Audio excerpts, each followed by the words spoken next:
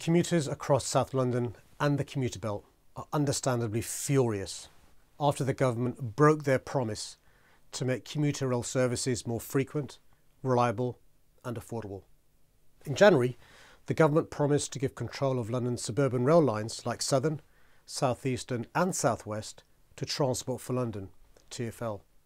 TfL have proven that when they take control of rail lines like London Overground, passengers get more frequent trains, fewer cancellations and delays, more staff at stations and more affordable fares, with all TfL fares frozen for 4 years. But the government's now broken that promise. Instead, they're putting forward a much weaker proposal that will have none of those benefits for passengers, businesses and communities more widely. This is not about party politics.